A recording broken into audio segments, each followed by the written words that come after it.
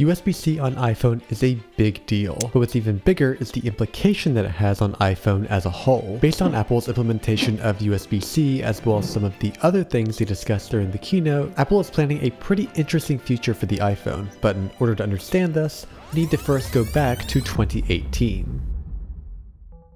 2018 was the year that Apple released the iPhone XS lineup. At this point, Apple introduced the iPhone XR as a more quote-unquote budget-friendly iPhone since there was so much backlash over the iPhone X's $300 price increase. But it was the iPhone 11 lineup in particular that was going to shake things up in a pretty interesting way. Rather than position the budget iPhone 11 as the budget option, Apple instead chose to position it as just the iPhone 11, the base model. That's it. The real upgrade that year was the 11 Pro, as this was the direct successor to the XS. Same phones pretty much, just the shift in naming. But this did end up creating a little bit of a problem because Apple intended for the Pro name to be sort of an indicator that it was the better version of the base iPhone 11. But what it actually did was lead people to wonder whether the Pro iPhone was actually intended for professionals. The Verge wrote, quote, "Semantically, the Pro title is less about being a device specifically for professionals and more about applying the mystique of the modern creative professional to imply that the new version is better than the regular version. In other words, Pro doesn't necessarily mean pro, it just means better." This trend continued on for the next few years, with Apple still positioning the Pro models as pretty much just the better version of the base model. But then,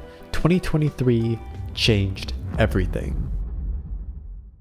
This was officially the year that Apple was fully positioning the Pro lineup as devices specifically targeted for professional photographers and videographers. Enter the iPhone 15 Pro, complete with professional color grading, direct recording to a Mac or external storage drive, and above all, a USB-C port with USB 3 speeds powered by the A17 Pro chipset. And what was significant about this change in particular was that Apple was given the base iPhone 15 slower USB speeds. In fact, the USB-C ports on the base iPhone are effectively just Lightning ports shaped like USB-C. But it's details like this that show us what Apple really has planned for the future. Everything that Apple touted, professional color grading standards, AV1 decoders, focal lengths in the camera app, recording in ProRAW at 4K 60, USB 3.0 speeds, all of this shows us that Apple truly wants to make the iPhone a professional device, effectively separating the base iPhone from the Pro. But that being said, even if you're not a professional, Apple still wants to sell you a Pro model. They weren't shy about advertising the next generation of mobile gaming that they announced with the iPhone 15 Pro, and even with all the focus toward professionals, Apple still wants to entice the average buyer to stick with the Pro models. I actually went into this topic further in this video right here,